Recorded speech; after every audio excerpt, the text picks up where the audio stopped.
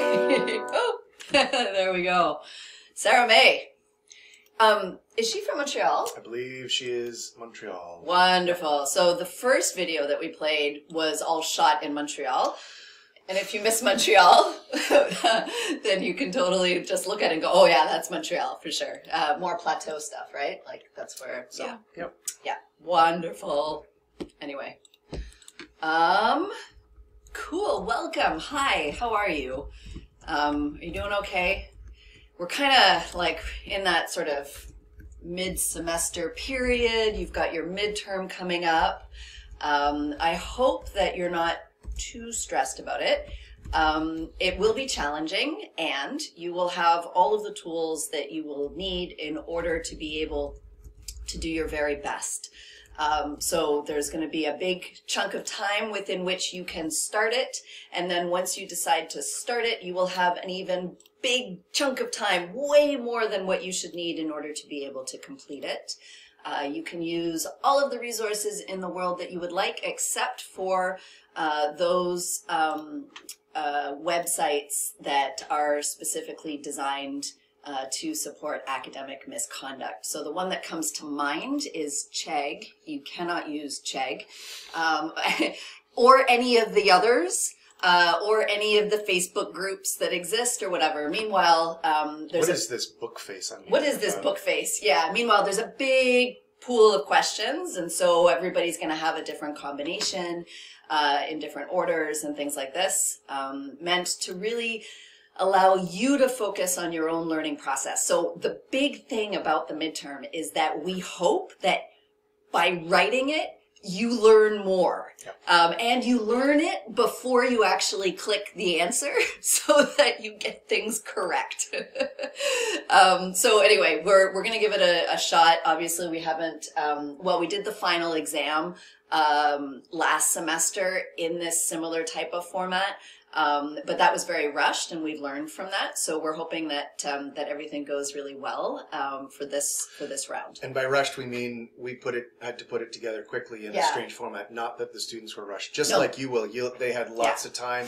You will have lots of time. There's some specific questions still about Respondus and lockdown software, and we will not.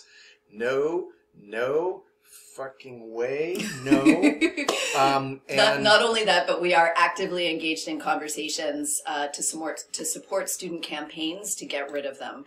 And we have already consulted with student groups in order to help, and we are more than happy to continue to do that. Sign the petitions, sign the campaigns, support the move to get rid of Respondus or ProctorU or any of those lockdown and recording software. Yep. Other specific questions about, is it going to be multiple choice? Yes. Is it going to be some short answer? Yes. There'll be some like yes, no things. As Dr. Jacob said, what you see is not going to be what your friend sees in the city over. They're kind of drawing from a pool. Yeah. How do you study for them? Take a look. I mean, so talk to each other. Talk to each other. That's a great place to use your book face groups, is to talk to each other. Design questions. Try and model your questions on the kinds of questions you've seen in the lectures. All those lectures are, of course, on CourseLink. All the lectures are, of course, on the YouTube. And so try and model some things. Base them, if you hate mussels, base them on your favorite organism, which I presume is an ant. And and please join the group study session that we've initiated with help from Anmal. Thank you so much. One of your fellow students in 1070 put together a very fun and very cool phylogeny. We've posted very tasty. Yeah, we've posted the phylogeny in the discussion group under topic 1, evolution, and we've posted the challenge for how we can study together. The more of you who participate in this, we promise you it will be worth 100% of your time to participate in this because of the questions that we're doing for the midterm. So study with us, study together, study ethically and collaboratively, and everything is going to be okay. And everything's not okay. It's not the end yet. It's not the end yet. Is it different for everyone? Yes. I hate those softwares. So do we. Is it open book? Yes. It's open. Yes. Open internet. open brain. Open brain. Open your brain. Learn stuff. It means that the questions aren't going to be, you know, what's the definition of genetic drift, right? Because that's, well, first of all, nah. But it's going to be about bringing things together, looking for examples that you want to use on the internet. The questions are meant to be written to take maybe 15, 20 minutes or more to put together an answer, to poke around on the internet. You are expected to use the internet to find things. Yep. And then to evaluate them, make up your own modifications to make it so that it answers the question or devises the scenario that we want you to do. So we're going to ask you to really like dive in and marinate within all of the different concepts, okay? Do not memorize things. You can always Google it if you don't remember what genetic drift is. Yeah, so you're answering there's questions popping up about what kind of lessons, what information in the lessons is important for the midterm. Ooh. It's not the memorizing. It's not saying, oh, what muscle was this? What did this do? What did that do? We'll give you a scenario. So it's about you putting together the concepts and applying them and showing us that you understand them. Maybe it's tree-based thinking, maybe it's this or that or the other thing. It'll be tree-based thinking. Yeah. That's not a spoiler alert. Remember how much time we spent with tree-based thinking? It's going to happen. I see one of you says your week doesn't start until 9:30, so you didn't get the quiz in. Just send us an email. We'll work it out with you.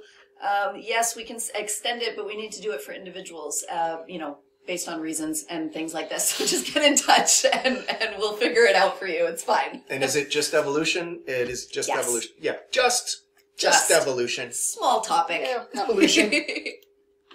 Okay. So I think that's it.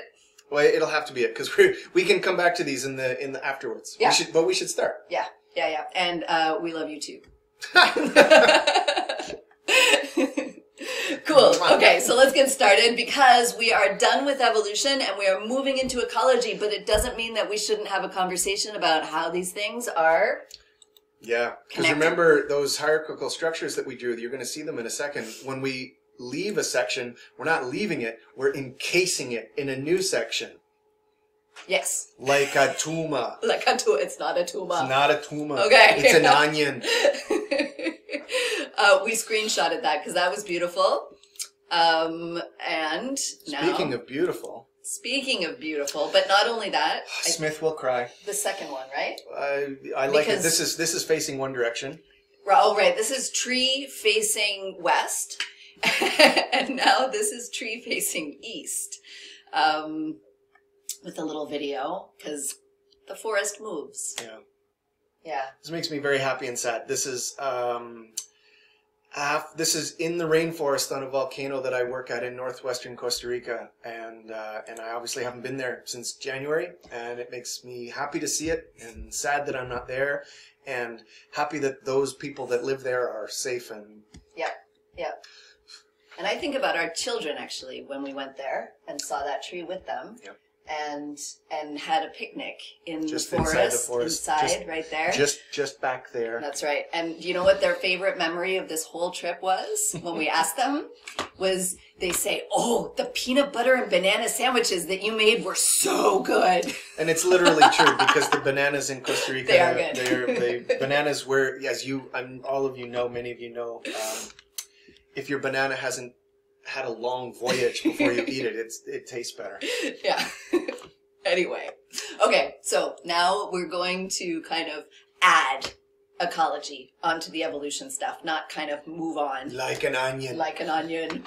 Okay, so here's a whole bunch of stuff that we're gonna cover today, but just to kind of situate you within the conversation, we have been talking about muscles of the Great Lake regions in the asynchronous stuff.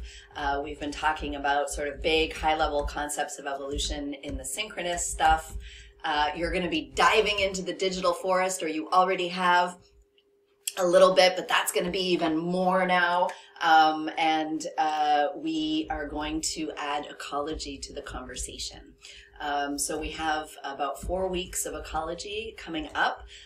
It is kind of centered around forest biodiversity, but of course, ecology is not just about forests. Forests present an incredibly, convenient opportunity to talk about ecology.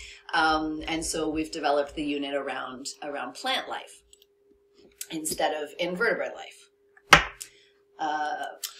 Lots of people wishing us happy Teachers' Day. Oh my goodness. So we wish it to you as well. Thank you. And I think about...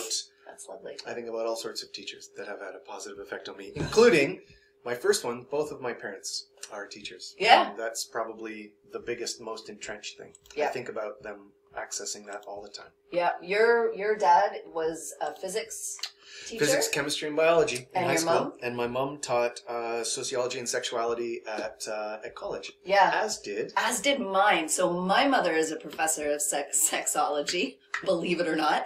And my father is a professor of social psychology. And it turns out that our mothers went to school together. And we are not cousins. we looked into it. We checked. Okay. Okay, so we want to try the breakout rooms again to see if it's gonna work. Oh my goodness. More, yes, breakout rooms. Okay, so we've got a Google Doc for you. 100 people can be on it. So once you get into your breakout room, just select up to 3 people to go onto it and actually record the answers to these questions. If you want to screenshot these questions, go ahead. But I will send them to you every couple of minutes so that you can kind of focus. If you want to just focus on one question, that's fine. I hope though that we're going to be able to cover it all. If we don't see it being populated, all of them, then I'll throw the question at you to try to get you to talk about it a little bit. We'll do this hopefully for about 5 or 6 minutes. We'll see how it goes. If you need us, you can send us an invite. Just shout. Yeah. No, you can send us an invite and we can come in. So okay. Are you ready to disapparate? Yes. Create. How many breakout rooms? We're going to go with, I think 30 is the max. Yep. Are you ready? Hold on to your hat. Ready? Go.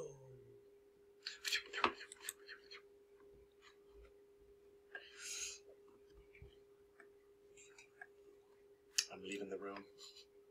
That's great. Okay. Broadcast message to all. Can you hear what we're saying? The walls are very thick in the breakout room.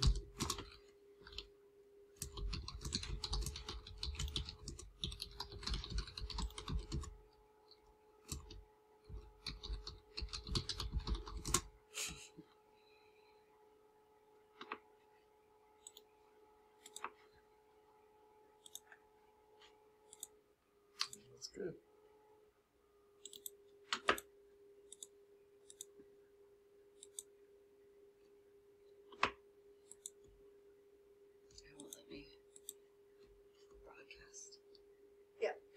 Broadcasting. Mm-hmm.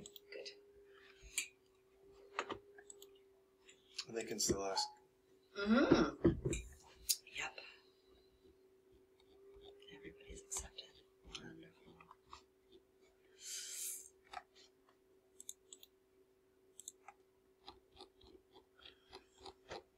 So those that join, are they going to get I'm going to assign them randomly. Okay. And I'll have to figure out what, what that they are need just to joining. do. That's great. Are we getting answers?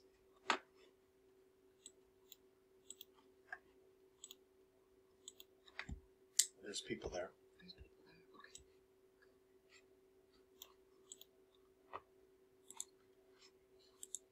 Anonymous Dragon.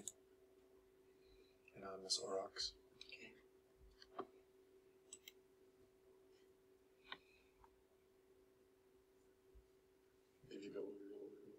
I think we're alone. We may not be. Think we're alone now. You're the same. Oh no, we're not. There's some people here. Boom, boom, boom. I think we're alone now.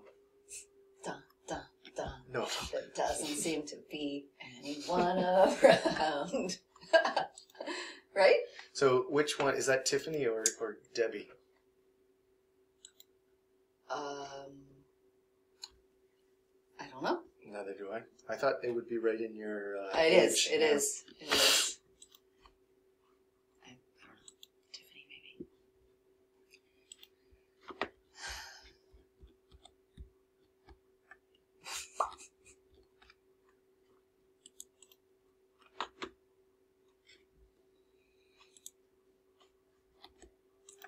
Answers? Yep, some answers are popping up. What are we actually measuring? Variety of species, diversity of the biosphere, variability among species. Maybe once we all, I think I can filter these to... Okay, question number 2 is, what things? What things might we want to know about a habitat when we are studying diversity? We're already answering it.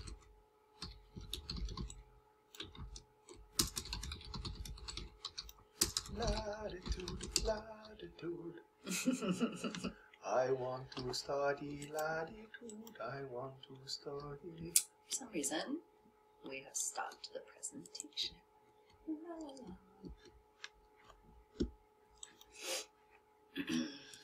Loading, loading. Yes. All good? Wonderful. Look at this. Okay, let's move on. Question number 2, and then question 3.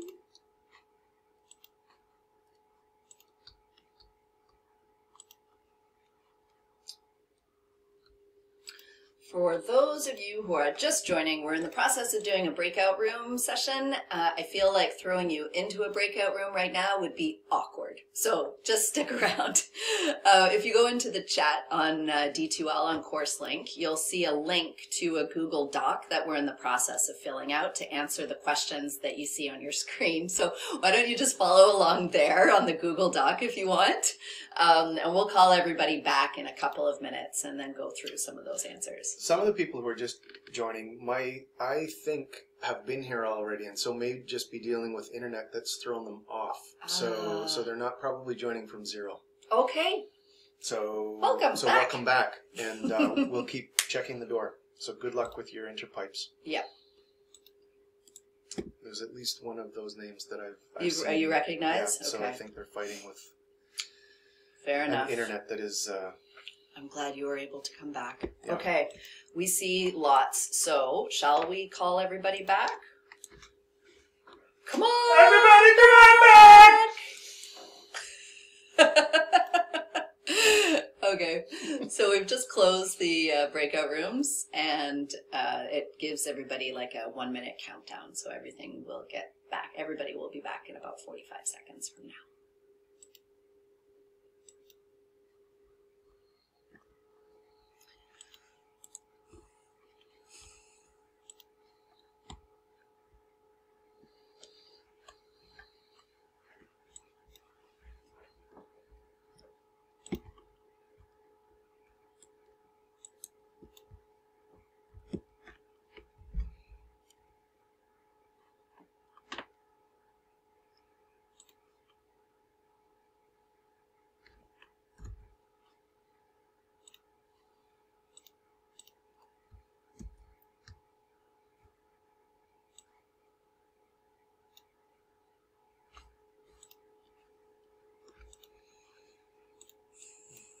I just got thrown off. Did you? Oh, goodness. That's sad.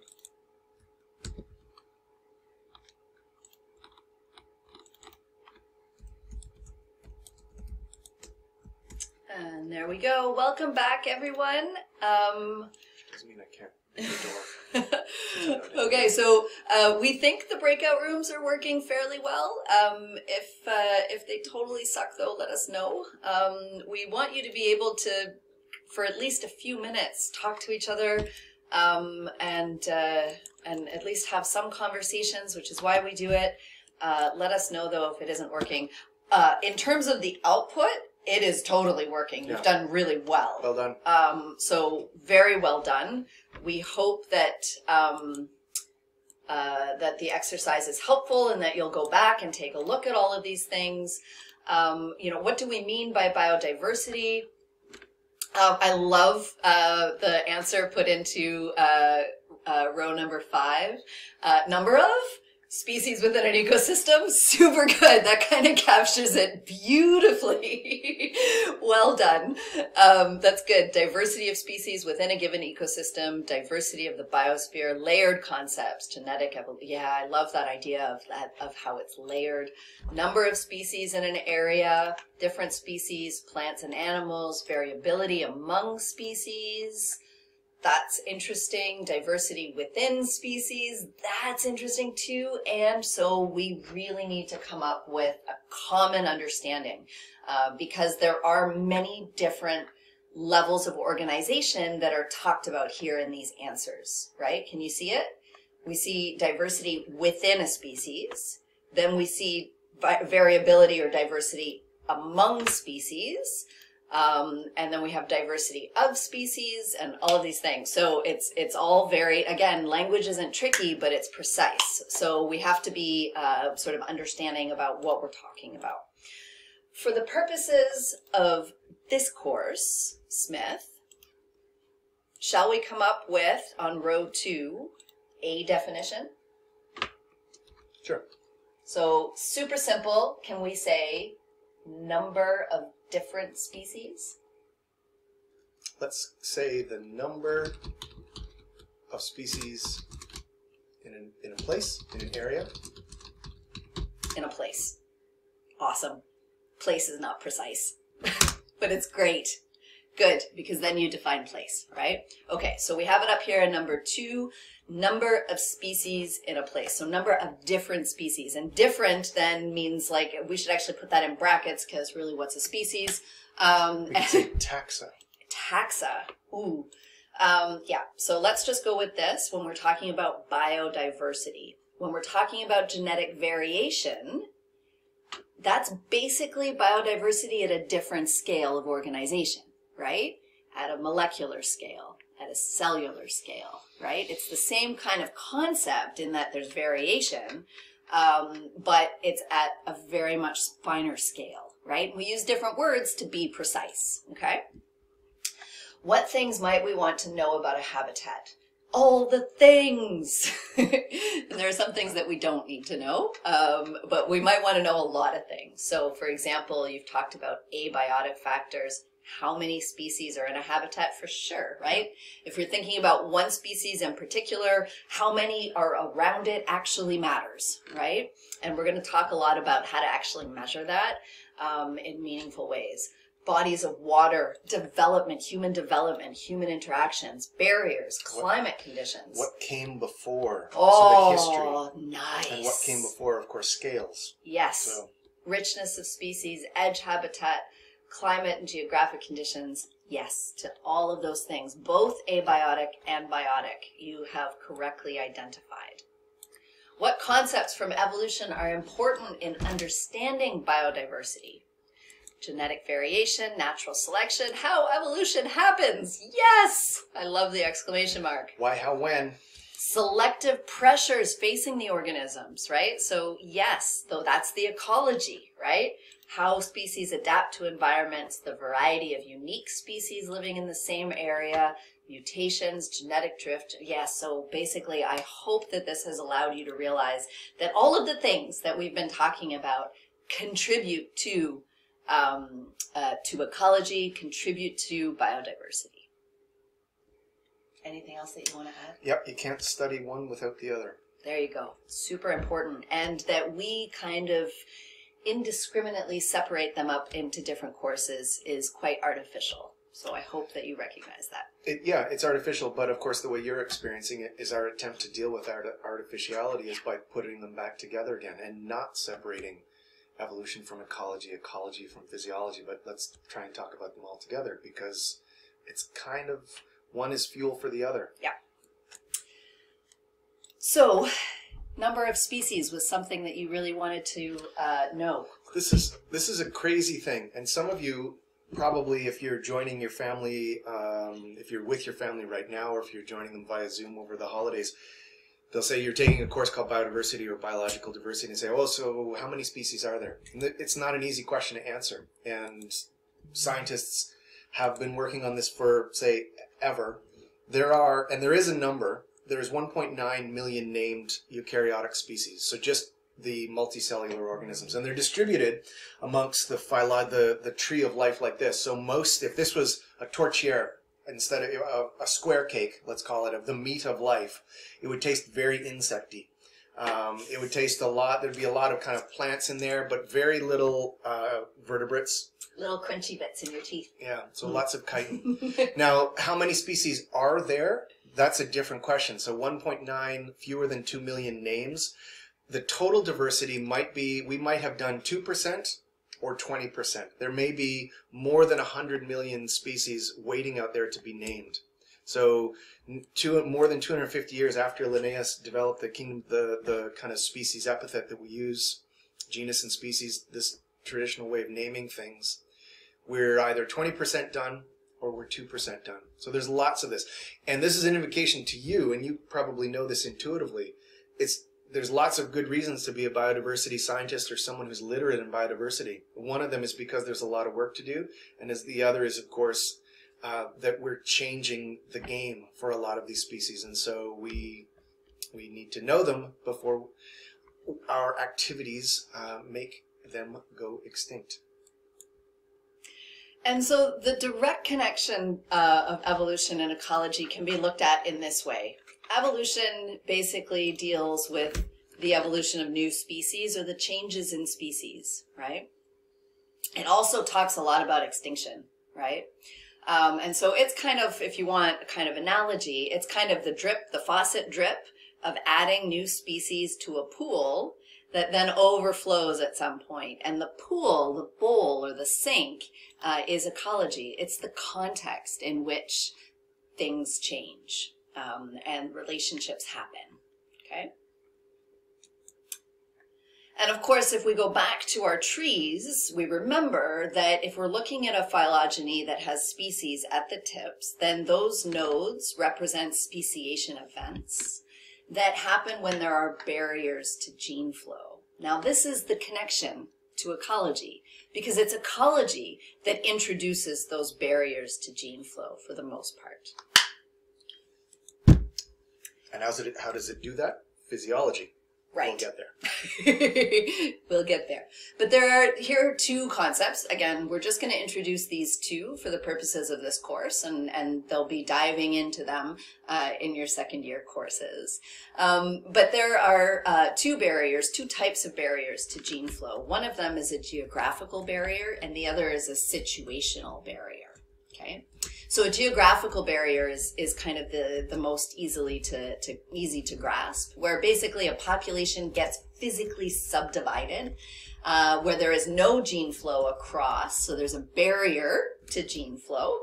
That basically means that the mutations that are happening in this population are obviously different than the ones happening here. The selection pressures are different. And so over time, these two basically create a node, a speciation event, and they go off in their own separate species directions. The situational one, you want to... The sympatric one? Yeah. Sim, meaning in the same place. So there's some other way that things are broken apart. So there's reproductive isolation, even though to us, and this is an important thing, it seems like they're in the same place.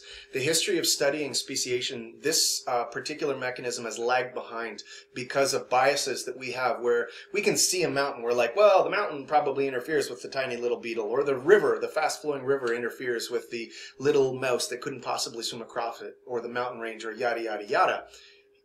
Did it yada, yada, yada. Nice. Yeah. So it has like Jewish translation. Right, a Seinfeld version.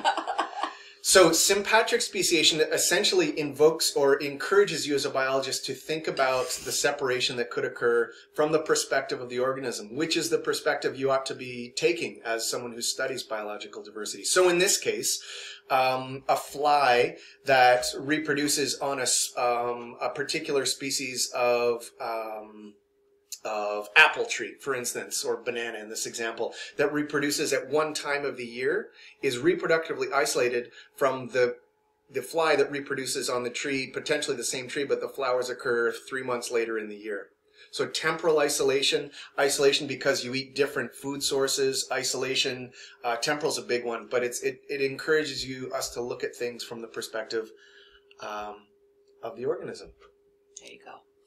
Thank you. And so we would like to think about something. We're going to get you to do a Menti in just a second. So if you want to open it up to www.menti.com, we'll throw up the instructions in a second, but if you want to just be ready. We in ecology can ask then, you know, in the context of that sink, of that pool, why are species found where they are? So this is not talking about sort of interactions, but why are they there, right? What's their story? How did they get there? And also we can ask, why aren't they where they're not? And that is a super fun question that can be a little bit confusing. Yeah. So we take a look at this beautiful maple.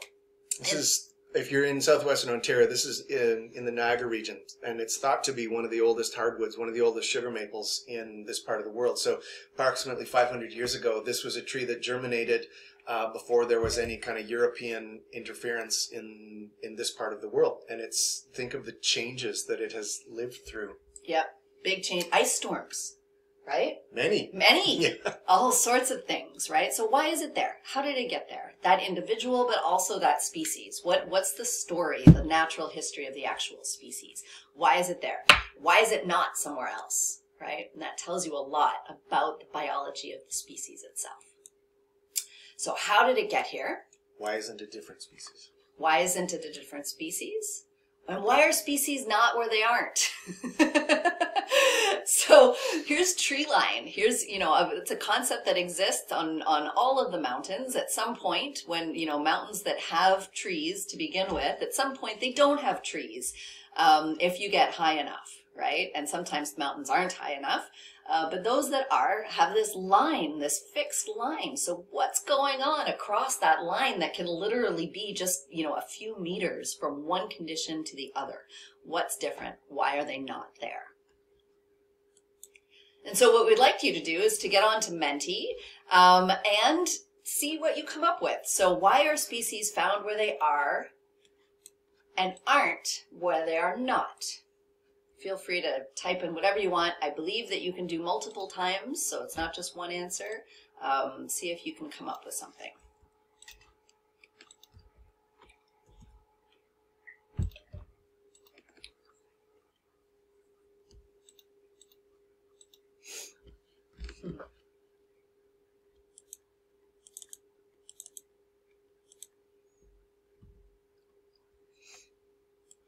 Go, and I'll share what's going on in the chat here on Menti. I love this one, chance. Yes, I'm just writing about that in the chat room. Very good. Lack of food, plantations. So yeah, we move things where they probably ought not to be. And then, of course, move things intentionally and unintentionally. Yeah, different conditions, environment.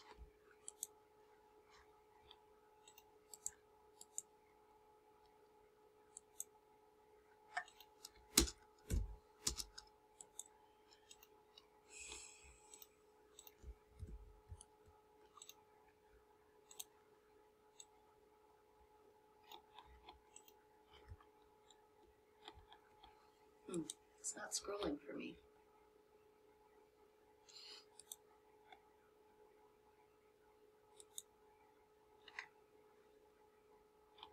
Nope. There we go.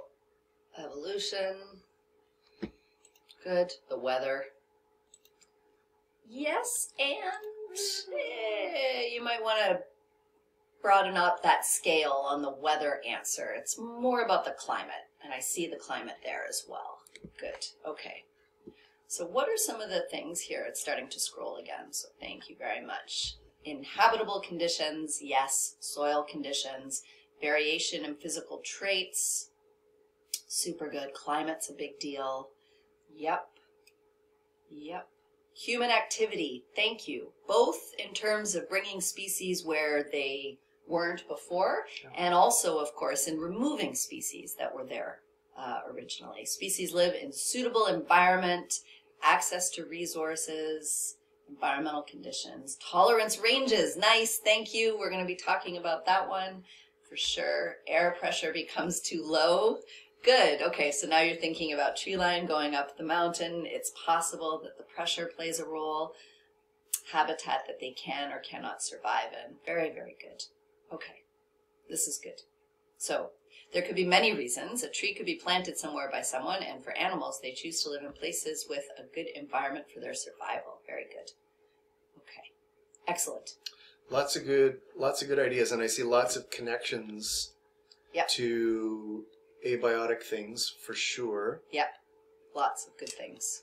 Wonderful, but also some biotic things, which is also really important. And I love the one that said by chance, because sometimes that's the story, right? It's kind of one principal element that I don't see yet. What's that? I don't want to say unless we're going to keep going. We're really running out of time. That's what I don't see. Time. Yeah. Time. Time is an important thing. Okay. Cool. Thank you so much.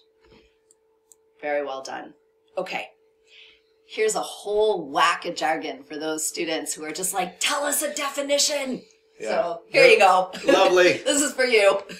So these are just some phrases that are attached to the things that we've been watching you scroll through on Menti that kind of categorize some of those things. So if we talked about a species that evolved in one place and it's only found there, we're going to call that an endemic species. And if it's evolved somewhere else and then is moved, we can talk about the range of a species and how it's expanded or contracted or shifted in general, which would encompass both. How do they do that? Well, they do it by dispersal. And so the point number 4 gets you thinking about the movement capacity of the species, both its endogenous with that which it can do on its own, or that which is moved by other things, so the introduced or invasive. And then the word vicariance, which you probably run into before, it just involves, it's a word to describe the splitting that we described earlier, a vicariant event, one that splits something that was previously united into two things. So that mountain, that river, that highway. That continent. That continent. Hey! Whose continent is this? Pangaea, move your crap! Well, yeah, it's moved a millimeter this year. But yeah, so vicariance is the one that students kind of get hung up on most because it is kind of way more of an abstract concept, the whole idea that like something splits apart. But yeah, think about continental drift and that pretty much describes vicariance, where, you know, it isn't the species that are shifting in range, it's the stuff underneath them that is shifting in range. And just as a word, we talked about the comfort maple, so that's 500 years old. We did say it was an old tree, but just specifically thinking about plate tectonics, continental drift, and how that occurs over such a long time period, there are trees in Ontario that are old enough that there were still super active volcanoes in BC when those trees in Ontario were growing. So we have some very, very old things that were the trees in Ontario that germinated at like 700 AD, the year 700, which is kind of bananas. That's bananas. You think about, yeah, well, it's a cedar tree, but it's not a banana tree. But, so when you think about plate tectonics and continental drift, you're thinking about a longer time scale, but for many species, particularly trees, that might be a time scale that they are going to experience. Okay, so... And they are on the escarpment, yes. Question for you to work on for homework, for studying for the evolution midterm that's coming up, not anytime right away, but come back to this. How would you test these? If we described a scenario, an observation of a distribution of a species, how would you go about testing which one is possible, or which combination, which two are possible? What tests could you do and design in order to be able to start like honing in on figuring out which one of these 5 possibilities it is? So just throwing it out there as a massive Easter egg for the midterm. Okay. We're going to go through this quickly because this is just an introduction to what you're going to be doing asynchronously, which you've already started doing. So we'll just kind of incorporate it here so that you can come back and look at the recording of this if you have any questions or anything. But it's just kind of an introduction to what we've developed for you on the asynchronous stuff. We want to ask you first, though, if you wouldn't mind using your stamp tool to stamp which one of these, and I'm sorry, I forgot to include the continuation of the numbers. They're all supposed to be numbered. It's not a trick. Which one or ones of these are forests?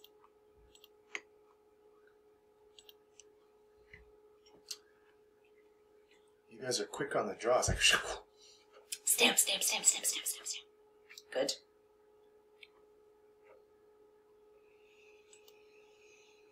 Amazing. Okay, so what I'm getting from all of you is that all of these are forests.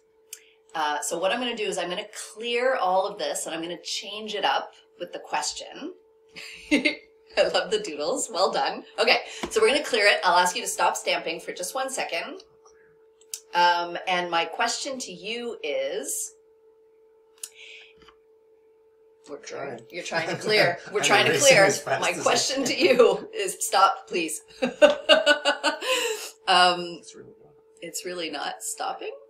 Okay, I think that's an internet thing, actually, because I'm not getting the ability to stop it either. If you could all clear your own. Here we go. I think the internet's is coming back. La la la, very slowly. Which makes me wonder what we sound like. Yeah, clear. Yeah, there's a slow internet connection that's happening right now for us. Okay, I'm going to clear all the drawings, if I can. And I'm going to ask you this question. If you had to pick one that is not a forest, which one would you pick?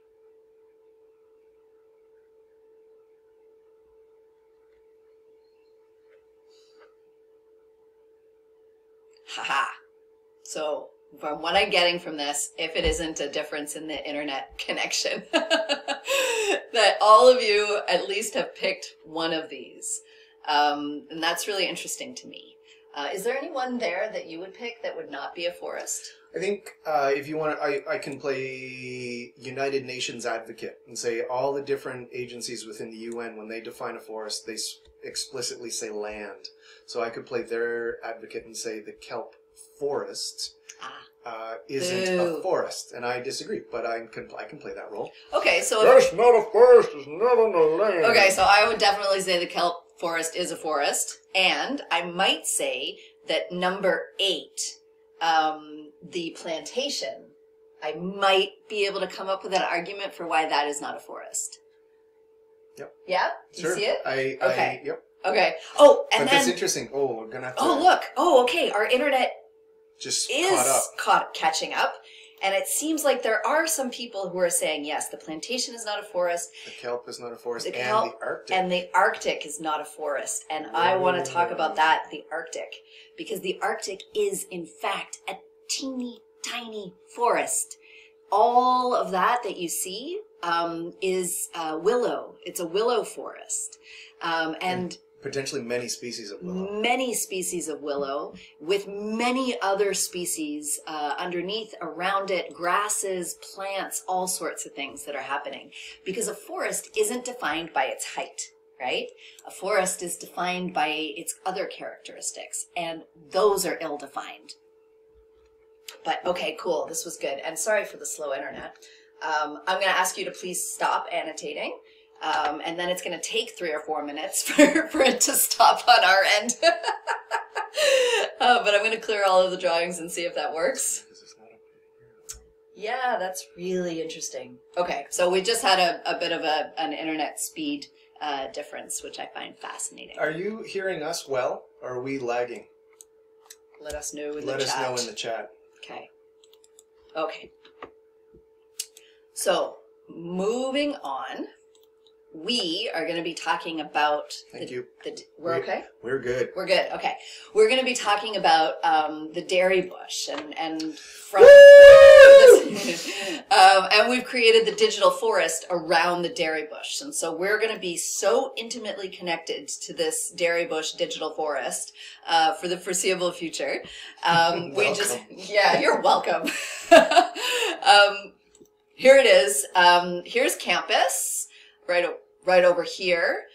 Some of you may live really close. Where do we live? We live like up in this direction, maybe a little bit further.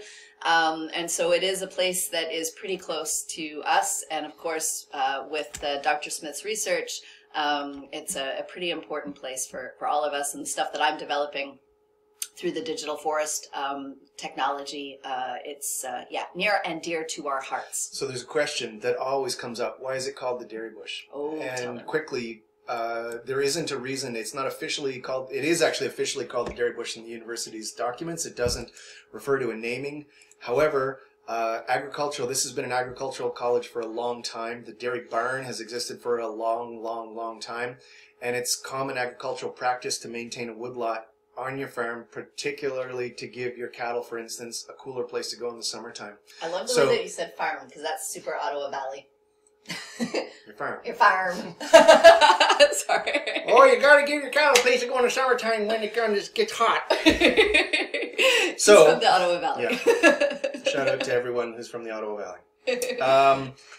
And especially if you're trying to access us from the internet within the Ottawa Valley, good luck to you. Yeah. So that's probably why it's a legacy of that, is that the cattle that were in there. And so some of the trees that are there have been planted. The Zabbits Hall that you'll run into, Zabbits was the first forester in Ontario. He planted all of those white pines that are there. But some of the trees that are on the Edinburgh side, those seeded naturally and are older than the city of Guelph. They predate John Galt forming the city of Guelph. So you have first growth forest within your natural areas. Amazing. If you are in the Guelph area and you need a break, going for a walk in the dairy bush can be fabulous. So the asynchronous activities and lessons that we have for you on CourseLink talk about the dairy bush, but they also talk about some other woodlots that we have the incredible privilege and luck to have on campus. So here we've just outlined them in dark green to show you their arboretum is huge. It's the biggest of them. We have the North Campus Ravine, we have Browns Woods, and we have the dairy bush. And so here we've kind of just focused in on them specifically. You can see their relative size. They are all different. And we have kind of digitized them and simplified them for you by creating a scenario online where we've kind of put together the biodiversity of the different tree species that are easier to kind of focus on and to study as we walk you through all of the different lessons. So we've developed this kind of icon type approach to being able to work with the species. And these icons are the icons of those particular species. If trees really turn your crank, these are the icons from the Canadian Forest Service to represent each one of these species. Yay. And we had them on tables at our wedding. We did. Yeah. That's right. Okay, so Browns Woods looks like this, right? We've simplified Browns Woods for you. It doesn't actually look like... That's about life size, though. And then North Campus Ravine looks like this, just trying to get you used to looking at these types of images and interpreting them. Based on what you've read so far, for those of you who were able to do it, though, basically think about the information that we've given you about these three, what you've read so far, and imagine that you had to decide which one of these was going to be bulldozed for a condo development. Okay. And this is, of course, not a out of left field scenario. This is something that the university has done and does all the time with lands that it owns, is that it considers them a resource that it can harvest when it needs to make money. Good job, Samantha. None. Totally agree. But imagine that you had to. Okay, your life depended on it. You had to pick which one would you give up, thinking about what you already know. Somebody's suggesting in the chat, because of the geometry of the dairy bush, they would cut that. The geometry is interesting. Oh, interesting. Okay, super good. So, whole bunch of disagreement, though North Campus Ravine seems to be getting thrown under the bus a lot faster than the other ones. Good. That's great. So, everyone, there's an argument for each of them, right? And what we want to focus on is the arguments. okay? Because that's really an ecology type question. We can use ecological tools in order to be able to understand what the arguments can be, okay? And the tools that you select to parameterize your argument might lead you to different conclusions. Right. Super, super good. Okay, I'm having difficulty again clearing the annotations. I'm on board with I simply would not. I hear ya. If you're able to clear your annotations so that we can see it on the next slide, that would help me a lot. Oh, good. It happened. Great. More importantly, though, what information do you still want? So using your text tool on your annotation and kind of let's try to spread it out, and I'll read them off as quickly as I see them coming. What do you still want to know? What questions or what variables do you still want to measure that we haven't yet presented to you about these different woodlots? And if it doesn't fill in, if you Number of see species, covered up, put it in the chat as well. Biodiversity, location, variation, the age, the endemic nature of the species that are there. Browns has too much history, biodiversity, the soil, the ratio of invasive species, that's really interesting. Whether there are rare species, overall species richness, which ones are used more for research. Smith's gonna like that one. Abundance of each species, also really important. Why some species do better. Very good. Okay, so tons and tons of questions still, and that makes me very happy because we're going to be talking a lot about that. Just don't clear that yet. Okay, you're going to capture it. We are going to save it. Good, we've saved it. Wonderful. And now I'm going to clear it. So we're going to clear. Well, we're going to try. Oh, we're going to try. Yeah. My internet's coming back. Okay, cool. And so that basically is our segue into everything that's going to come for the rest of the ecology unit. So thank you very much for joining us. We're very grateful for all of your enthusiasm and participation.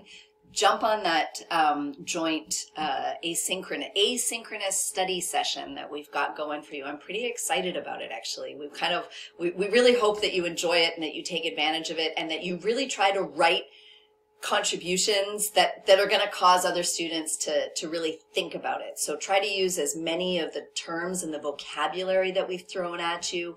Try to write something where half of the students are going to think it's true, half are going to think it's false. Then you know you've written a good one.